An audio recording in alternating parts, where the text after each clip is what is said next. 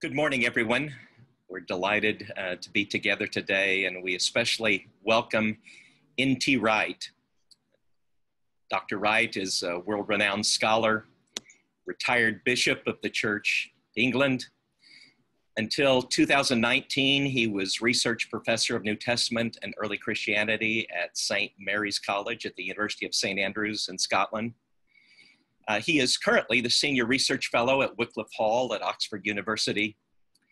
And as most of us have come to know him, he is the author of over 80 books.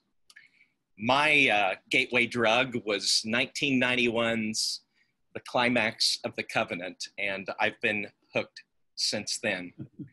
But thank you so much for joining us, Tom. I trust that you and Maggie have done well the last couple months that you've been able to hunker in place. Yeah, thank you. And it's very good to be with you all, and happy memories of working with you on previous things at Pepperdine and elsewhere. Yes, it's not been entirely easy the last few months because being locked down as we officially are, and particularly for the first bits of it, we really weren't supposed to leave the house except for very quick forays to go and get some milk or bread. So we were ordering in groceries. We were fortunate in that the college across the street allowed us to go for walks in their garden, because we have a tiny garden here which takes about 1 minute to walk around, but the college garden takes about 20 minutes to walk around.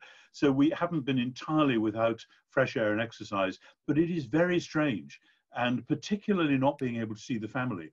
To begin with, both our grandchildren who live close to us had birthdays, and all they could do was to come and park up the other side of the street and open the car windows. We stood in the front doorway and sang happy birthday across the street at them, much to the amusement of the neighbors. But stuff like that is kind of quirky and fun in a way, but it's also very sad. And we're still working our way out of that sad time where we're allowed now just to see them and go and sit out in the garden with them, but not actually to hug them and so on. So it's actually emotionally quite a roller coaster. I think we've done all right, though we'll sure be glad when it's over. Well, you said you're going for fish and chips with the grandkids today. Yeah, and that will be out of doors in the garden. But yes, yeah. I'm so glad for that. And you've mentioned to me that you've been doing some cycling.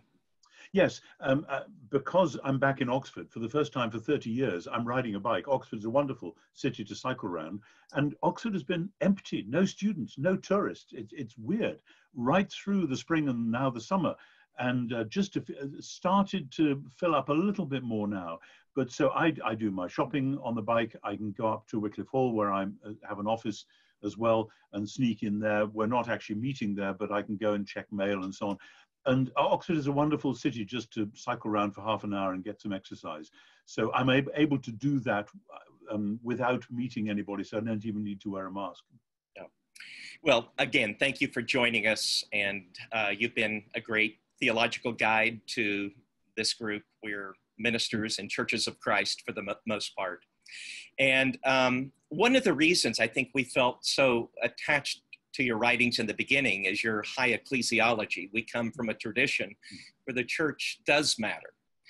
And so your writings put the church right at the center of the work of God, that we participate with God in his movement toward new creation. And you have written that the church is a small working model of God's new creation.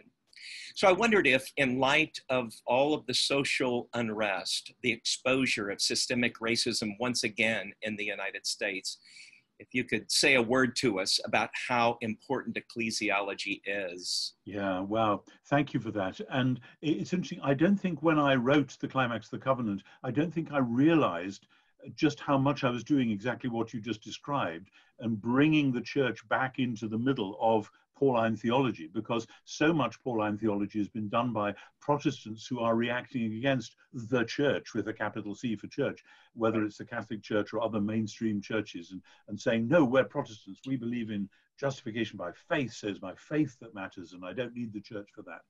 And of course, when you do that, you pull Paul apart, because whether it's Galatians or Romans or Ephesians or wherever, every letter he writes is about unity in some way or another.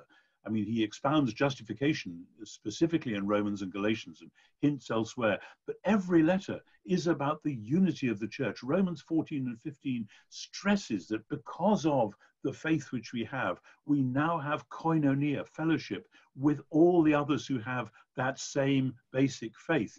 And you can see in Romans, it's a very delicate situation because different house churches in Rome are following different customs about keeping holy days or not, about eating kosher food only or not. And Paul is saying, look, we've got to transcend these things which basically reflect our ethnic origins. And we've got to find a way of, with one heart and voice, glorifying the God and Father of our Lord Jesus. And I don't know if it was with you, Mike, or with somebody, but many times when I was talking about my book, Paul and the Faithfulness of God, when it came out 7 years ago, people would say, Tom, if Paul could come back today, what would he be most surprised by or shocked by in today's church? And I would say unhesitatingly, not just that we are disunited, but that we don't care. It doesn't seem to matter. We have different denominations. I know the Churches of Christ don't use that, the D word, but that's how it is perceived. And of course, around the world, oh, it's this church, that church, the other church, and we've kind of colluded with that. And we've had attempts in the last century to have the ecumenical movement, but it's got tangled up in various arcane theological problems, often reflecting the sociological fact that we really don't want to get together with that lot down the road because they're a bit different from us. And in Britain, you know, the Anglican versus Roman Catholic thing is often Britain versus Ireland. And you get these different spins and nobody actually names that. It's just, oh, well, they're a bit different. We like them, they're nice people, but we don't worship with them. Well, it's time we actually gave up that and said, we've got to get together. And that's got to be done locally from the ground up and also from the church leadership. It's got to come at all levels. But then the business about the church being a small working model, this comes to me from particularly the biblical theology of temple. The temple and the tabernacle before it in Exodus 40 and then the temple in 1 Kings 8, the temple is a small working model of God's new creation. The creation is in danger of falling apart because of the fall in Genesis 3. But then as you work through the Pentateuch, the establishment of the tabernacle and God coming to dwell there in person is a sign of what God intends to do in the end, to bring heaven and earth together and come and dwell there with people. And then the temple is supposed to be that in Jerusalem. And then in Jesus' day, people went to Jerusalem because the temple was where heaven and earth met. And yet something odd is happening, that Jesus himself in John's gospel is claiming to be the new temple in some sense. He speaks of the temple of his body, says John in chapter 2. So then when we have all that temple theology in our heads, and then we come to Ephesians, we find in Ephesians 1 verse 10, Paul saying that God's intention from the beginning was to sum up in Christ everything in heaven and on earth. And this is so counterintuitive in Western Catholicism or Protestantism now. We think that the aim is to get humans or human souls or whatever from earth to heaven. But that's never what the Bible is saying. The Bible is talking about God's eventual plan to bring everything together, heaven and earth together in Christ. And that's Ephesians 1. And then in Ephesians 2, we see what that looks like now. And I've often said it like this for justification. God aims to put everything right at the last. That's his ultimate goal. In the present time, he puts human beings right by grace through faith so that they can be part of his putting right project for the world. This is how justification and justice belong together. And in Ephesians 2, what it looks like is this. Ephesians 2, 1 to 10, a passage much beloved of Protestants, evangelicals, whatever, is that we're all sinners and we are saved by grace through faith. Wonderful. Hallelujah. Yes. And then people often stop at verse 10, but verse 11 goes on, the necessary result of that. And if you don't see this as the necessary result, you haven't understood justification itself. The necessary result is that Gentiles and Jews now belong in the same family, because what kept the Gentiles out of the people of God was their idolatry and the behavior which resulted from that. But in Christ Jesus, Paul says, the dividing wall has been broken down, because in Christ, God has dealt with the idols that have usurped his rule over the world. God has defeated the idols, and therefore anyone from the idolatrous, sinful Gentile background who becomes part of the Messiah family, part of the family of God in Christ, is a sinner no longer. And to imagine that they are still sinners and idolaters is to disbelieve in the power of the cross. And so Paul then says, retrieving that whole temple theme, that now you are no longer aliens and exiles, but fellow citizens, members of the same family. And what's more, we are built together into a house, which is the new temple, which is the dwelling of God by the Spirit. See, the biblical theology is not how to get humans to heaven. It's how to get the God of heaven to do what he always wants to do, which is to come and live with humans. Revelation 21 says, the New Jerusalem, the dwelling of God is with humans. And so in Christ, God has come and dwelt with us. And now by the Spirit, God comes to dwell with us and in us, precisely as we are one body in Christ. Now, here's the thing.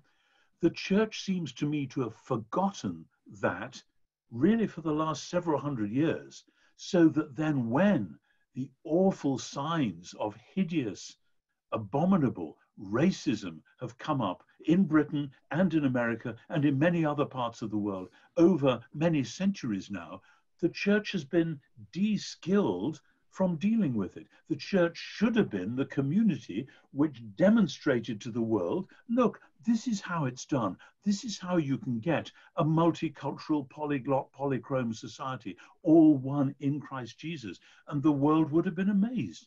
Instead of that, the church has divided into its different subgroups, its different ethnicities, its different skin pigmentations, language groups, whatever, without any imperative of getting back together. And so then when people have tried to do multiculturalism or polychrome society, often it hasn't worked. They've been trying to get the results of the gospel without paying attention to the gospel itself and the God of the gospel. So as a result, when the church now says, oh dear, we seem to have been racist all this time, it isn't just that we in the church have failed to obey some new secular imperative that the secular world has just discovered, thou shalt not be racist. It's that we should have been modeling all along what God's intention for humanity as a whole always was. Of course it's difficult. That's why you need the gospel of the cross and the power of the Spirit in order to make it even thinkable. But we in the church should have been thinking it and should have been doing it all these years. And if we had, then all sorts of other wickednesses might well not have happened or not in the same way. And we would have been able to critique them from a position of wisdom rather than now playing catch up from a position of shame.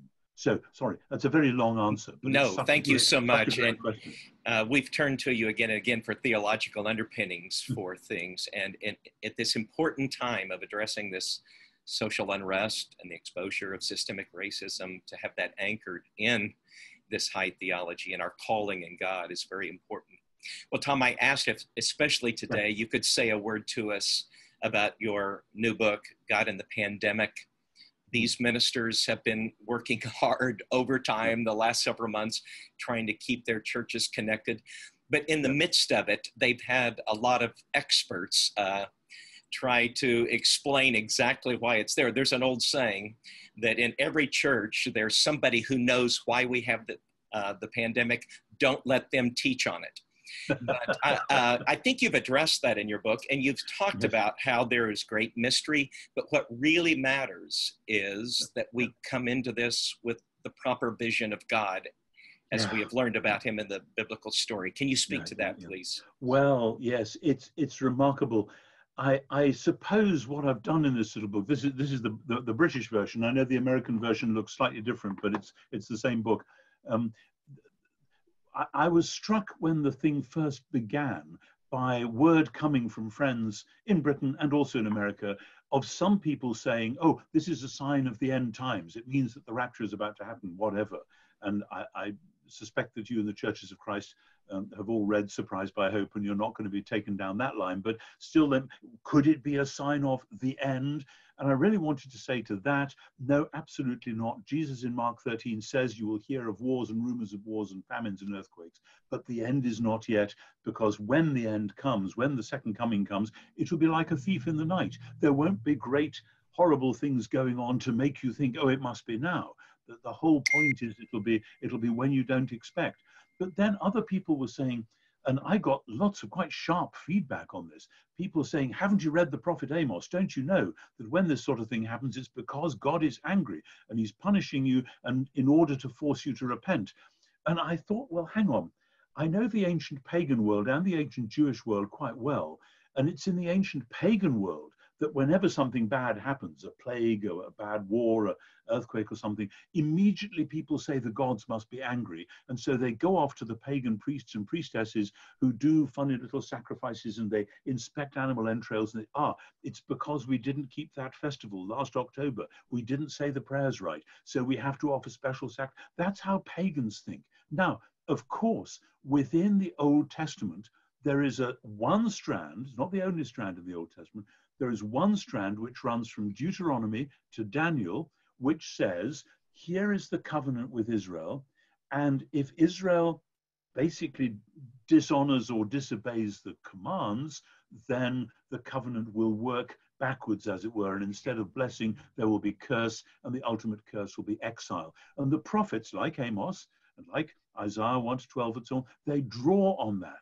They say, you've been disobedient, therefore these bad things have happened to you, so you need to repent. And classically, the book of Lamentations is a lament, but also a repenting lament. And the book of Daniel includes that amazing prayer in Daniel 9, where Daniel says, yep, you said, here's the covenant, if you break it, you'll go into exile. Well, we did, and you did, and here we are, and now please can we go home again? And plays out from there. So that is one entire biblical strand, that's all there. But in parallel with that strand, we have the book of Job. And it's Job's comforters who say, oh, you're in trouble because you've sinned, or you may be hiding it, but actually, Job, you've been a very bad lad, and no wonder these things happen to you. And the whole structure of the book, and then the answer of God at the end, screams, no, that's not the case. And Job knows it's not the case as well. And along with that, we have Psalm 44, the great psalm which St. Paul then draws on in Romans 8, when he is talking about lamenting at the heart of the world's pain, and God, the heart searcher, knowing what the Spirit is doing within us, and the Spirit is interceding within us with groanings that cannot be uttered. And so it goes from Psalm 44 in the book of Job and Psalm 73 and Psalm 22, those great psalms of lament. And I see these as two great Old Testament strands. And to me, the fascinating thing, I don't think I really fully draw this out in the book, but I now see it. On the one hand, you have the covenantal strand, which says if you break the covenant, then the curse will come upon you. Well, Jesus stands in the middle of that strand. Galatians 3, verse 13, he became a curse for us. He bore the curse of exile on our behalf. But there is the other strand, which is about the innocent sufferer, the Jobs, the Psalm 44 people who say, hey, all this is happening to us, but we haven't gone wrong. We haven't worshipped idols. So why is it happening? And those Psalms of lament also come true in Jesus. And he quotes Psalms 42 and 43 in John 12, my soul is exceedingly sorrowful, and in Gethsemane as well, now is my soul troubled. And then Psalm 22 on the cross, my God, why did you abandon me? So we need to recover a sense of how the biblical narrative works. And it all comes together in Jesus, who is simultaneously the last great prophet, warning Israel that if she doesn't repent now, then Jerusalem is going to fall. And from that point of view, he's standing in the Deuteronomy tradition. But at the same time, he is launching an entirely new project, which we can loosely call new creation, so that when the disciples say about the man born blind, who sinned? Was it this man or his parents that he was born blind? Jesus says, no, it was neither him nor his parents. It was so that the new thing that God wants to do can be manifested in him. And suddenly we have a sense of a new world opening up. in which it won't make sense to say, oh, something bad's happened, therefore God is cross with you. No, God is now in the business of healing and restoration. Of course, it is perfectly possible for God in my life, in your life, in the church's life, in the world's life, to do things which shout at us, hey, you're going in the wrong direction. But that's not what we should expect as Christians. We should expect something like what you find in Acts 11, and I do draw this out in the book, that when there is the famine in which the prophet Agabus says is going to strike the whole Middle East, the church in Antioch does not say, oh, it's a sign that the Lord is coming back, or nor do they say, oh dear, it's because we've been sinful and God is punishing us and calling us to repent. They simply say, who is going to be at risk here? What can we do to help? And who shall we send? And was that being practical and political rather than theological? No, that was the Spirit-led response. That was the new creational response. Yes, something bad is happening, but in the presence of God and in the power of the Spirit, we can go and help. And the church has done it ever since. I draw out in the book how in the 2nd and 3rd and 4th centuries, when there were epidemics, the Christians would stay and nurse people while the doctors all ran away. And the Christians would sometimes die as a result. And they would explain, we follow the man who died for us. So the least we can do is to put our lives on the line to help anyone and everyone who needs us. But for me, and you asked about the question of how God runs the world. What does it mean to say God is in control of the world? One of the really frustrating things I've had over many years is that many Christians read Matthew, Mark, and Luke and John without realizing that the whole of the gospel tradition is about what it means to say that God is becoming king.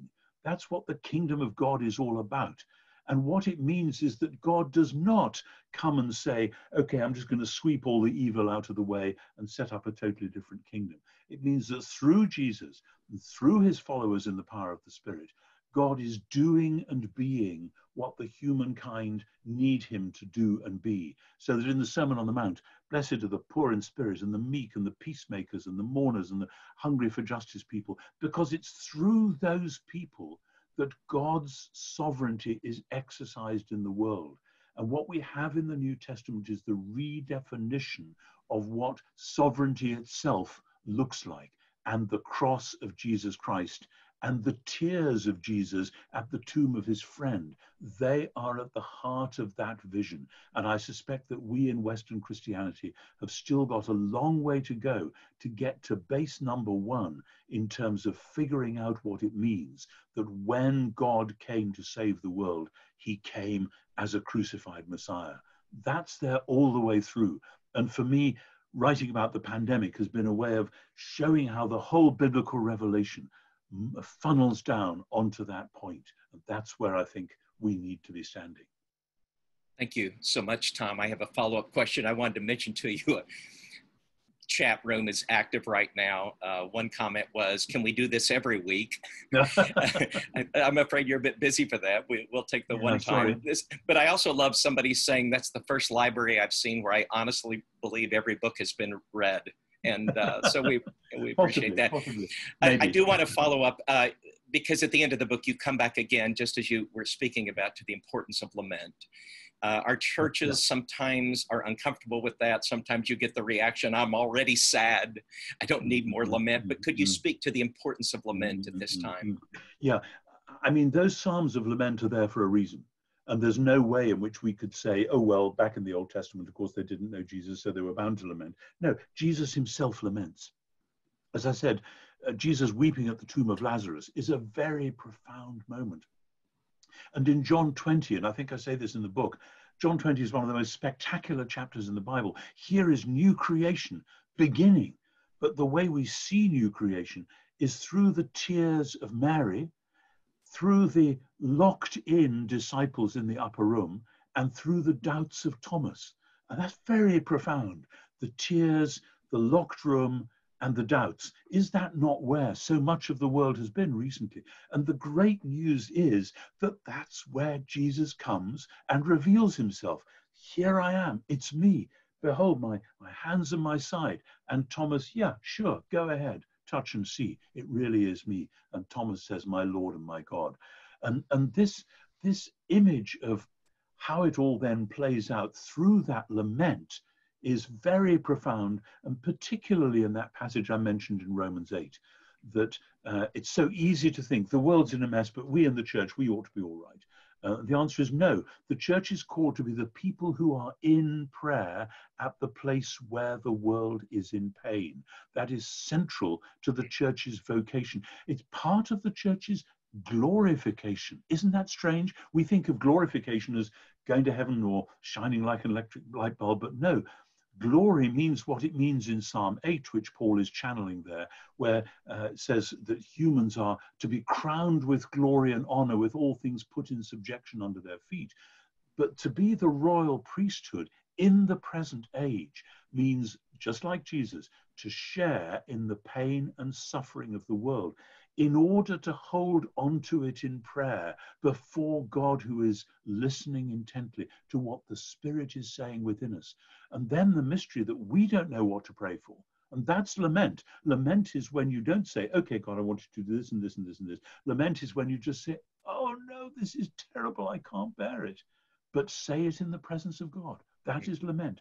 And then Paul says, when you do that, the Spirit is groaning within you with inarticulate groanings. In other words, God knows the mind of the Spirit, but the mind that God knows is the mind that doesn't even know what to say. Even the Spirit is wordless. And when we say, as it's in one of the apocryphal books that says the Spirit of God fills the whole world, we Anglicans sometimes use that as a liturgical refrain at Pentecost.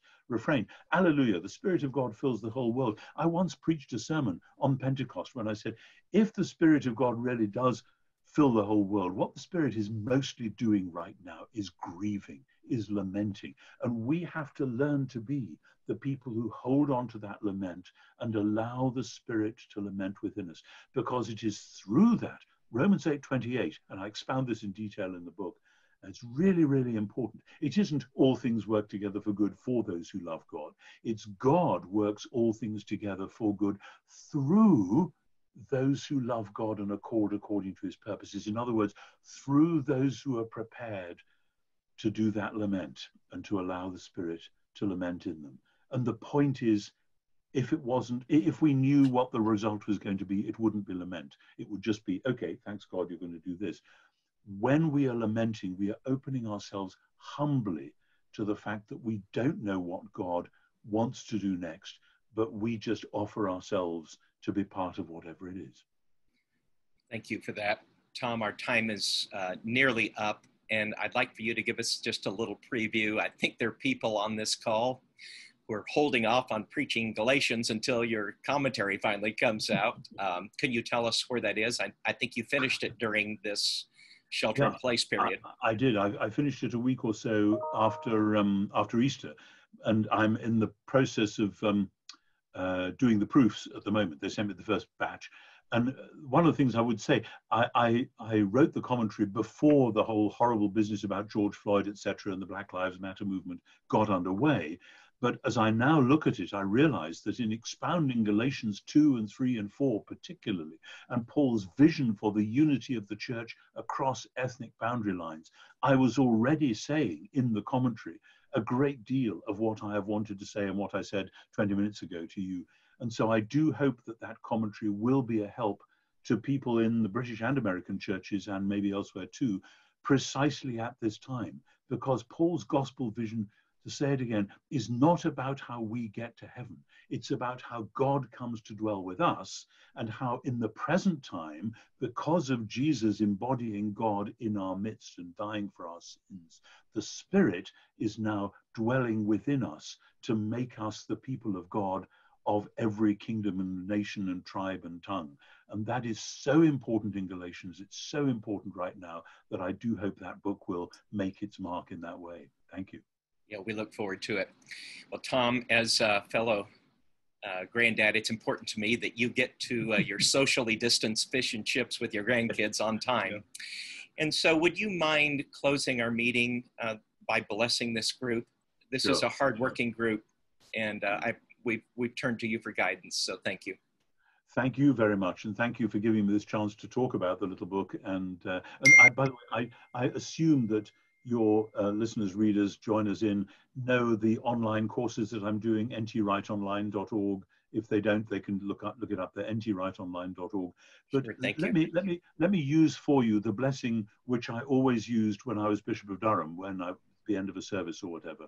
And this is a blessing which kind of joins together the different things that I would be praying for any congregation, but especially at a time like this.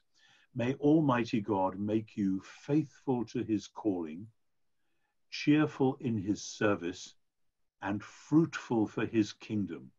And the blessing of God Almighty, the Father, the Son, and the Holy Spirit be upon you and through you with all those to whom he sends you, now and always. And all God's people said, Amen. Amen. Thank you for being with us. Mike, thank you. It's always good to see you and talk to you. Bless you. Blessings on all of you as we leave now. Have Thank a wonderful you very day. much. Bye-bye. Bye-bye.